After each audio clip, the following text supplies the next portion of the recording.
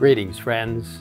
Today in our video time together, I'd like to share a story with you.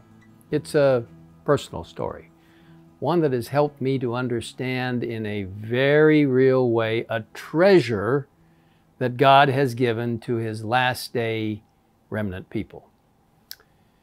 There was a man named William, who was an engineer, farmer, and businessman. He was born in Ireland. He emigrated to the United States around 1870. He and his wife, Isabella, lived in Philadelphia, where he worked as an engineer building locomotives. Eventually, they headed west in the United States to the redwoods of Northern California to do logging before settling near Healdsburg, where William became a fruit and cattle rancher and owned a country store. Eventually, the couple had 4 sons: William Jr., Ray, Nathaniel, and Walter. At some point, Isabella became a Seventh-day Adventist, but her husband, William, was not so interested in religion. He was a good man. He was willing to be a good citizen, but wasn't so interested in religion. In 1905, tents were erected near Healdsburg, California, for a Seventh-day Adventist camp meeting. Now, Isabella and the boys attended, and she invited her husband to join them for the Sabbath service. To her delight, he did. As William sat under the tent, the speaker that morning began to unfold the wonderful truth about Jesus, sharing the need of all sinners to have a Savior and to allow Him, Jesus, to change their lives. The speaker made an earnest appeal, and much to the surprise and joy of Isabella and the family, William stood up and went to the front, giving his heart to the Lord. He studied this precious Advent message for a year. He closed his store on Sabbath and trusted God for the future. He was baptized and later became the head elder of the Healdsburg Seventh-day Adventist Church. Christ changed his life. You see, William and Isabella Wilson were my great-grandparents. And the speaker who preached so earnestly that Sabbath morning about Jesus was Ellen G. White. After James White died, Ellen White moved to Healdsburg and was living near Healdsburg College, the forerunner to Pacific Union College. My grandfather, Nathaniel, the third brother in that group of 4, remembered Ellen White coming to their home when he was a small boy, and how she lovingly told stories to him and his brothers as they sat just at her feet. The Wilson family owes so much of its knowledge of this precious Advent message to the direct, practical, evangelistic activity of Ellen White.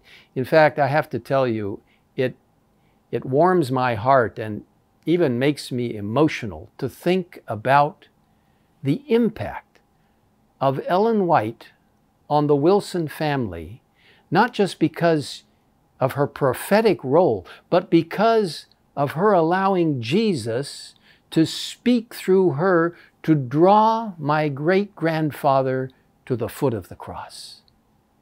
And for us as a family, the writings of the Spirit of prophecy take on an even more personal value because of that experience. And today, I wholeheartedly believe in the prophetic ministry of Ellen White for many reasons, but especially because her writings uplift Jesus and the Word of God. And they're so practical, they're so balanced. I love God's Word, and I love the Spirit of prophecy. You see, our faith increases by beholding Jesus, who is the center of all that is attractive and lovely. This is what Ellen White wrote. The more we contemplate the heavenly, the less we see desirable and attractive in the earthly. The more continually we fix the eye of faith on Christ, in whom our hopes of eternal life are centered, the more our faith grows. Now, this is just one of so many examples where Ellen White uplifts Christ. Her writings are filled with hopeful, encouraging messages. But who was Ellen White?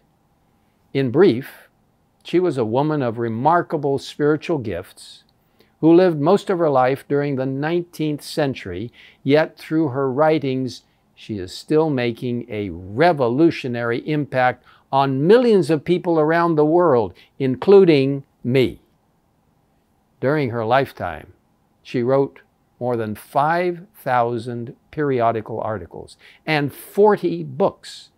But today, including compilations from her 50,000 pages of manuscript, more than 100 titles are available in English and many others in multiple languages.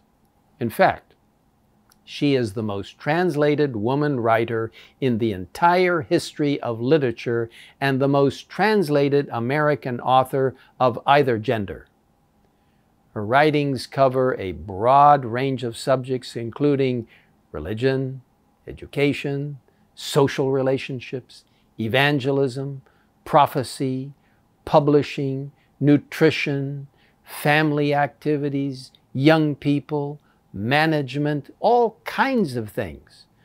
Her life-changing masterpiece on successful Christian living, Steps to Christ, has been published in more than 140 languages. In fact, I have to tell you, Steps to Christ is one of my favorite books. It was my father's favorite Spirit of Prophecy book.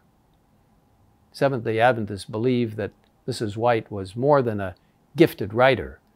We believe she was appointed by God as a special messenger to draw the world's attention to the Holy Scriptures and help prepare people for Christ's second advent, which I want to tell you, I believe is very soon.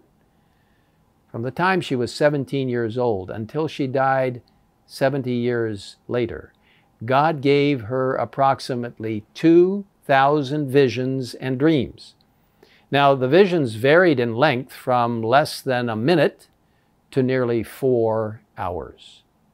The knowledge and counsel received through these revelations she wrote out to be shared with others. Thus, her special writings are accepted by Seventh-day Adventists as inspired, and their exceptional quality is recognized even by casual readers. However, as stated in the book Seventh-day Adventists Believe, the writings of Ellen White are not a substitute for Scripture. They cannot be placed on the same level. The Holy Scriptures stand alone, the unique standard by which her and all other writings must be judged and to which they must be subject.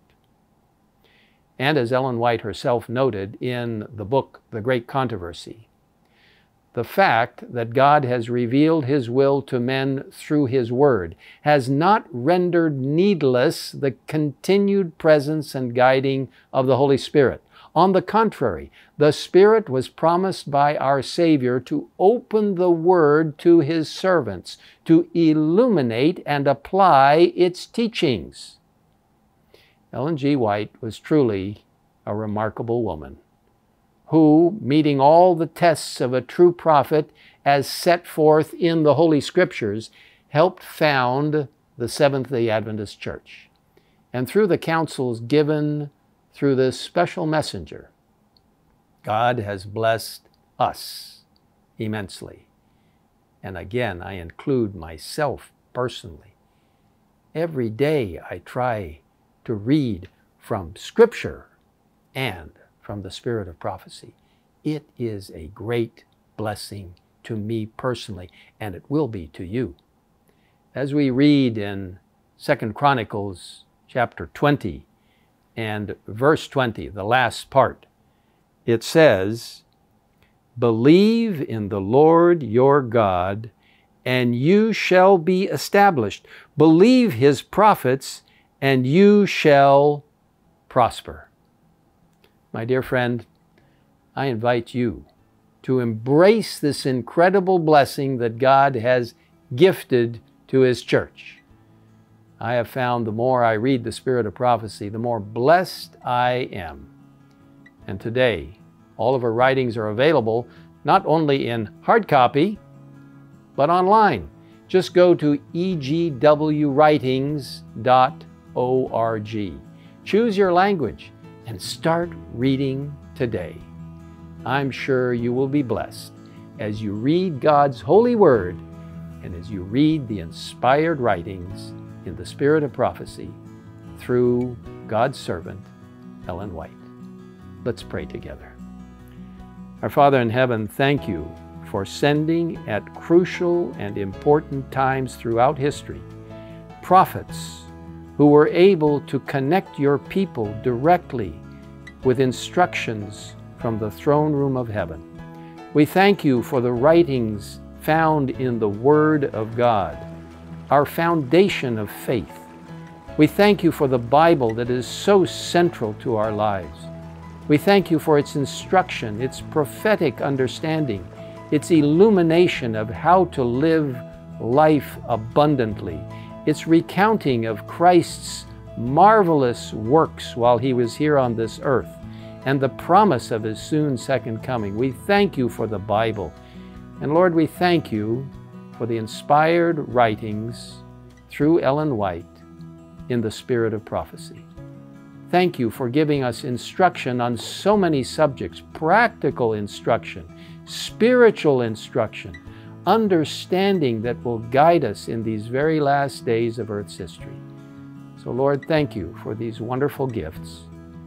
We commit ourselves into your care, asking that you will lead us through the reading of your word, through the instruction and reading of the Spirit of Prophecy, through the guidance of the Holy Spirit in our lives, through our prayer life in connection with you, so that we might witness to others the marvelous salvation in Christ, his wonderful sanctuary service, his wonderful righteousness, his wonderful health message, his wonderful three angels' messages, and the wonderful truth and hope that Jesus is coming soon. All of this we ask in the powerful, wonderful name of our Lord and Savior, Jesus Christ. Amen.